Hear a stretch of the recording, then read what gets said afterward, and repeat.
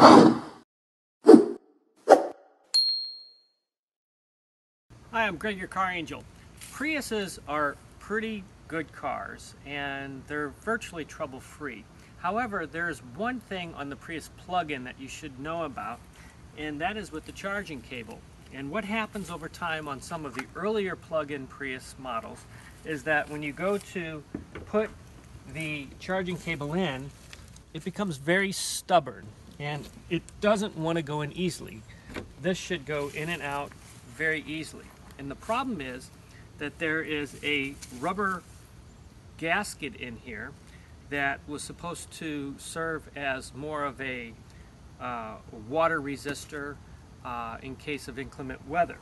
However, in the later models of the Prius plug-ins, they removed that, so it's not even really required. If you look inside here, you'll see that the rubber gasket that's red in there is starting to become disfigured over time, and this is what happens with all Prius plug-in charging models. Now, I went online and I was seeing that these things are like $250 to $500, even sometimes $700 or $800 for a replacement one of these, when actually all you have to do is get yourself a needle nose pliers and just reach in there and remove the gasket.